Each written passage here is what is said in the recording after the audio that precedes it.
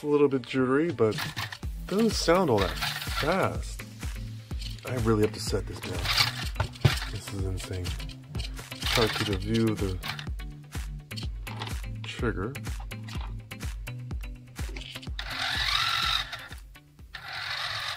Most of the sensitivity seems to work.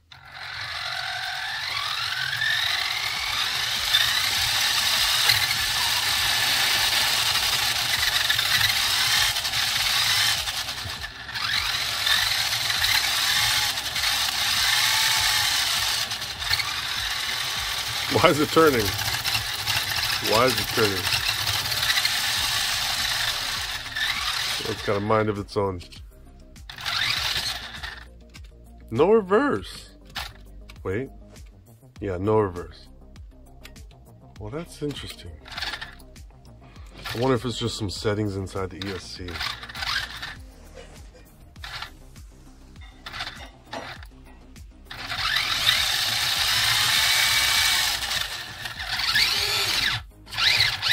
Oh wow, it's got some sort of slipper catch inside.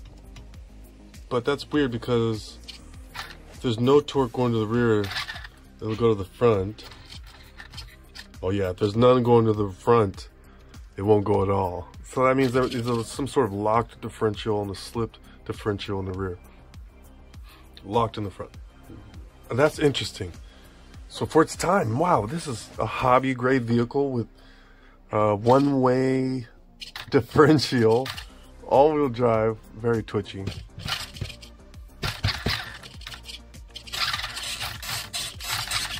Try to clean up the, I think they're called potent meters inside. Maybe that'll help. No, it's so jittery. Maybe the one for the throttle. Oh hey, is that reverse? Yeah, there's reverse. So that means the potent meter for the throttle is definitely dirty. It is definitely dirty. Somehow linked with the steering. Can you imagine walking around with this and it just jitters like that? That's insane. Okay, enough of that. We know that that's not gonna work for anybody out on the field. I mean, if you're holding that, walking around, it's just not gonna work. There's a zip tie here. So, I'm gonna gut this and swap this out with the Hobby Wing 1080p. Usually used for crawlers, but it is absolutely perfectly fine for replacing your original ESC on maybe your Traxxas or your Arma. That's still just a stock brushed motor.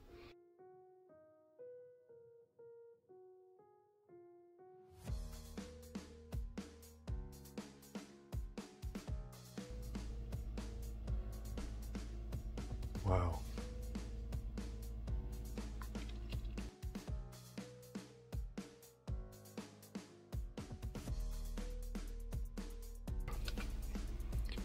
Wow. Does that exist? Wait, racersedge.com. Somebody must have tried to power it up before. It wasn't working too well for them. 6 cells.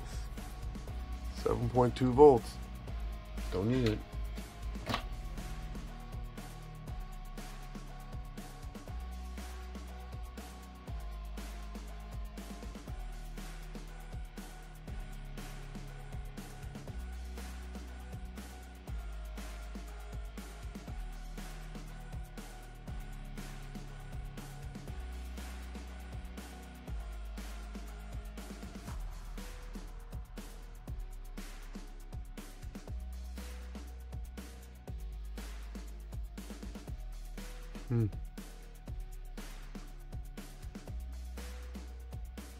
It's weird. And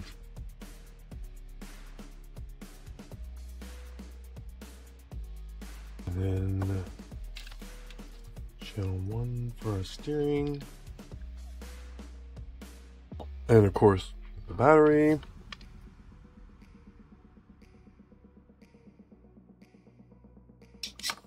There we go.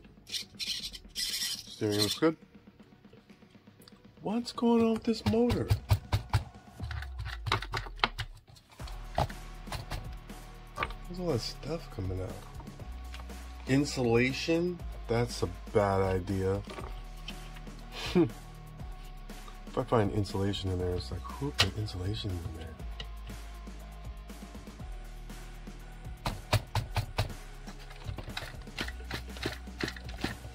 I can't believe this motor's not working.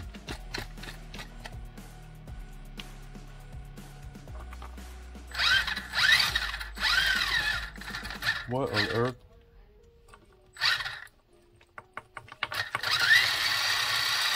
So the motor has a faulty connection of some kind.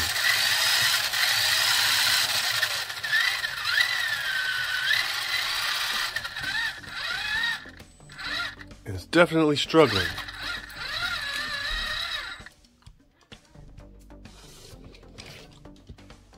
Okay. Let's gut this baby.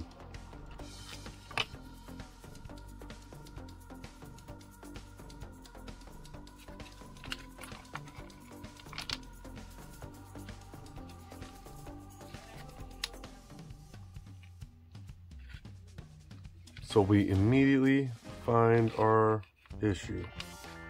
Oh my gosh, who in their right mind? Old insulation. Insulation. I can't believe it. So now, for those of you who've already recognized, I've just recognized, this motor has the ability to have the brushes replaced. Easy. Oh my gosh. This is a very, very, I mean, I had to go out of my way and buy one from Reedy that has replacement brushes for this time. So if it dies out, I got something for it. Wow, that's neat to know. So I mean, this just was on there like that. Oh wow, the capacitor isn't even on there correctly. It's not soldered, it's just kind of on there. Somebody couldn't get it on there all the way. Okay, well let me just get these wires off.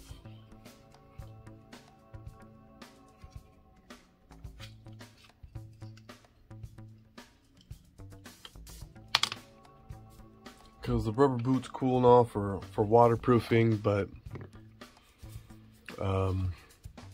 it's really making it hot.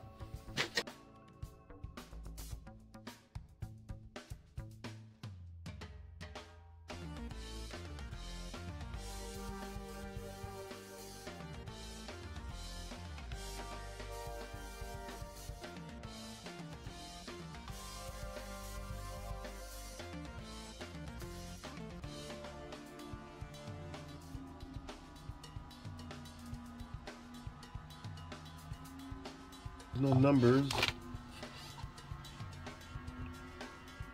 Oh, and you know what? The mesh is off too. Good thing I didn't run it. That's way too loose.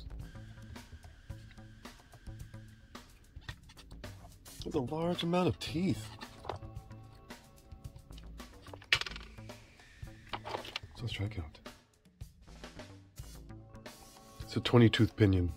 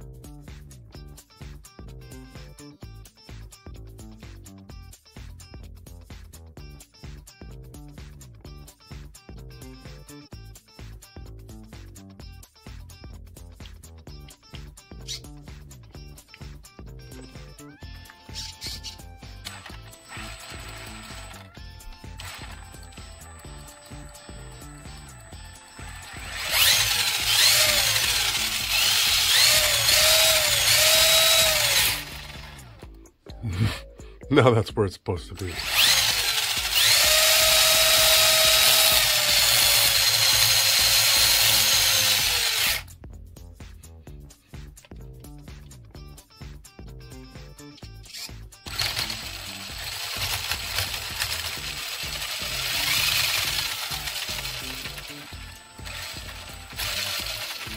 Oh, I see. We got some bent shafts.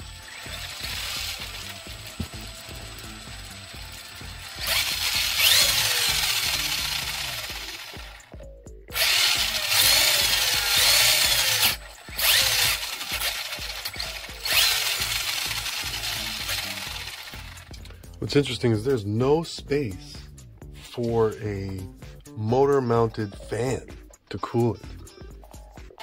Not even a heatsink.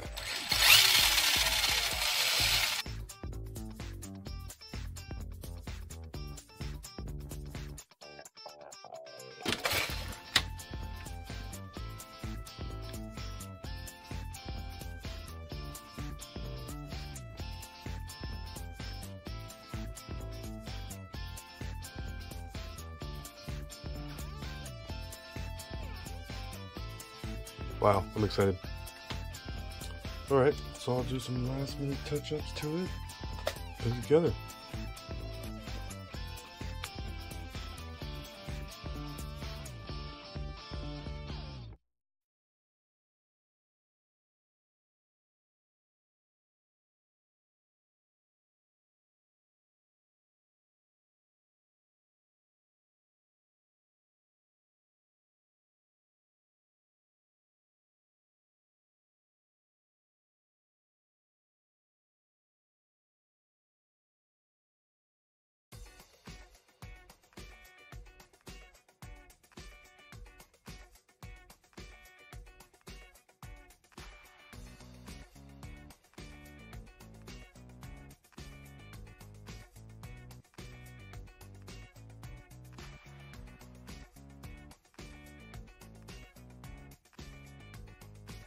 All I need to do maintenance-wise for this thing, for the track, I mean, it seems to be rolling freely in all the important places.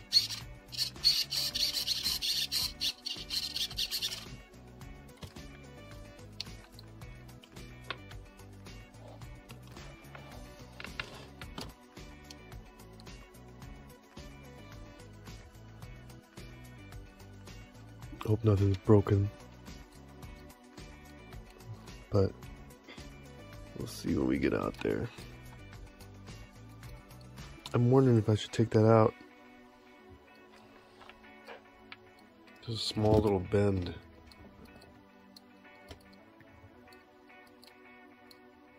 A little wobble right there in the shaft.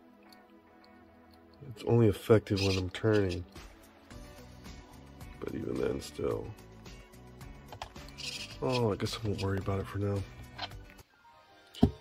Get this baby to the track and see how she does.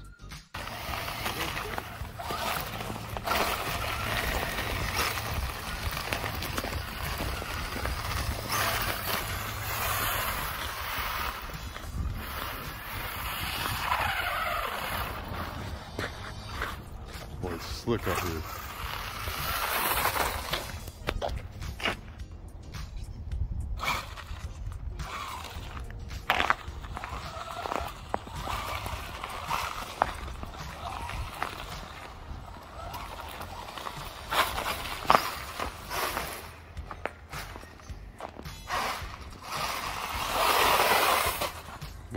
Here, watch.